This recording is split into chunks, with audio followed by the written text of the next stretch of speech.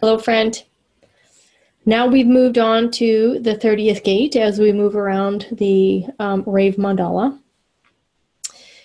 The gate of feelings, the clinging fire. So the 30th gate, as you see here, sits in the solar plex. The wave energy that lies in this 4130, in that whole channel, but it also resides in this gate, is this wave that peaks and crashes with the expectations of the outcome of an experience. So in my experience, I have this 30th gate. It's hanging in an open center. And the not self has wanted to have expectations. So more so in my 20s, when I would have an experience, there would be this expectation of what the outcome was going to be of the experience. And what I've learned is that, the 30th gate is all about the gate of the fates. So the fates that teach us that life is not what we expect it to be. It is what we allow it to be. And, as I aged, I just kind of let go of those expectations. And then when human design bumped into me and I saw that this 30th gate, was saying, just surrender.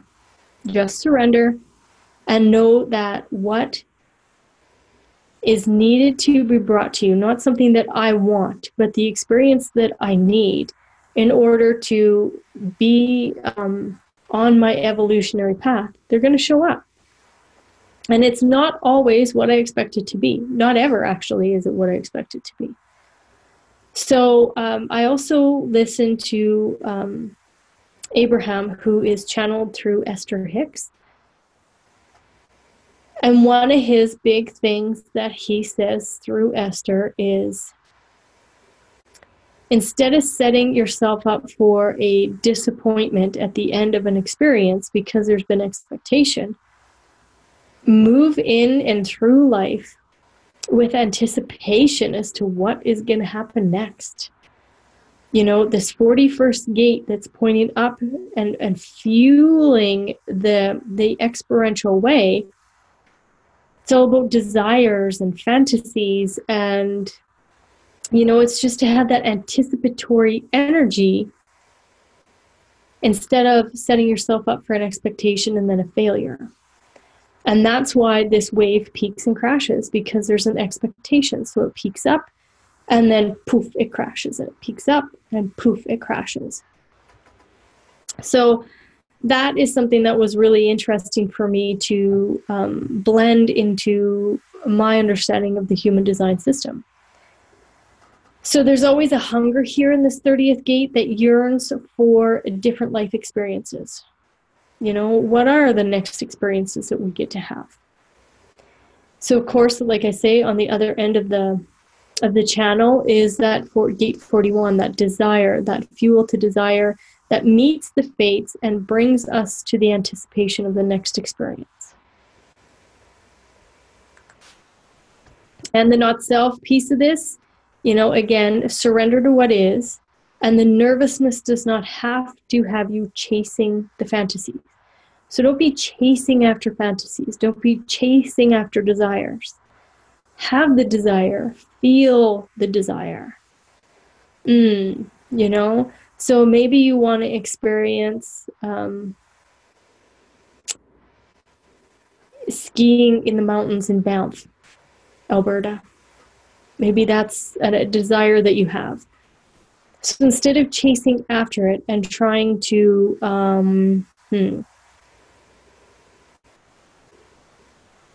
try to scramble around, kind of like how I look at it as having blinders on and running after and chasing just that one thing.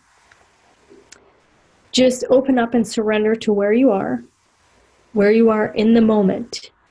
Have that desire, feel the desire in your cells, bring that emotion in, the exhilaration of it, the anticipation of it.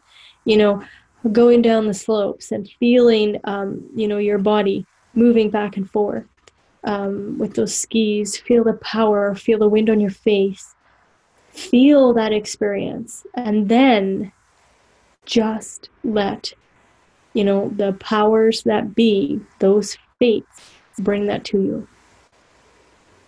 And it's probably not going to look like what you thought it was going to look like.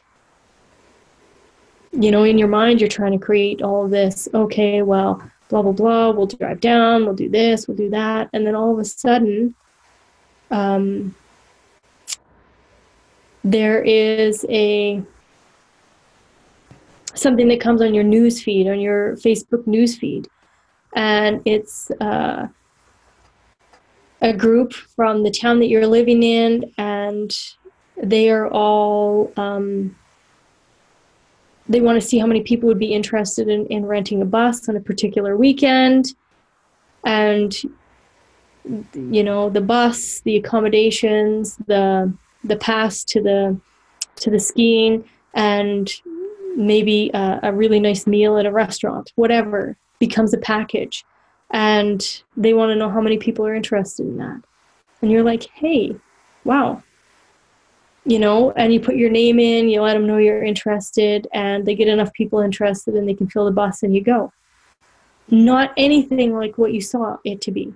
You pictured yourself driving there, staying in such and such a hotel, blah, blah, blah, because you were doing all this research and looking.